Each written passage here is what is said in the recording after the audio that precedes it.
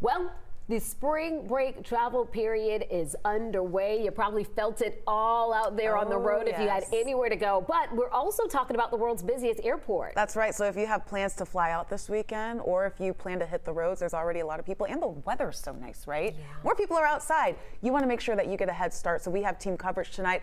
Atlanta traffic expert Crash Clark is keeping a close eye on the roads. Chief meteorologist Chris Holcomb has a look at your weather. But first, we want to head out to 11 Alive's Latasha Gibbons. She is live tonight at Hartsfield, catching up with some of those travelers.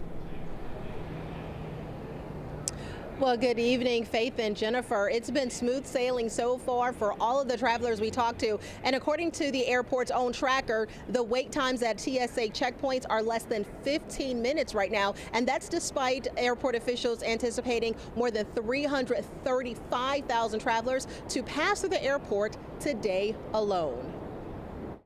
Polly Baker is returning from a spring break cruise and says this year the travel logistics were as pleasant as the sunsets on her trip. It was great.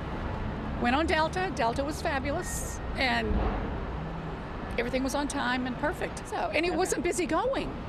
I mean, I got through security like that. But the moment we asked how it compared to holiday travel this time last year, and she quickly had a different response. Oh, it's crazy. You wait and you wait and you wait, and security, you wait in security forever. And it was the same for Michelle Hudson. It was actually smooth sailing. I got to the airport at 9:26.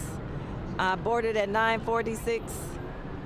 And then I'm here, so it was pretty smooth sailing. But one word sums up her last holiday travels. Chaotic. Hartsfield-Jackson International Airport officials say they anticipate 7.8 million travelers to pass through the airport between March 14th and April 7th. So this is the final week of that 3-week period known for spring break travel, with Friday, March 29th being one of the peak travel days. The Georgia Department of Transportation is anticipating heavier ground traffic on the major interstates and some of the most traveled surface streets. But Alex Cow says he was able to get through TSA in about 10 minutes, falling right in line with the swift experience others have had on this Good Friday. Normally it's a lot more busier. You're going to have a longer wait time at TSA, maybe like 30 minutes. I've been there maybe like in line for like at the most an hour.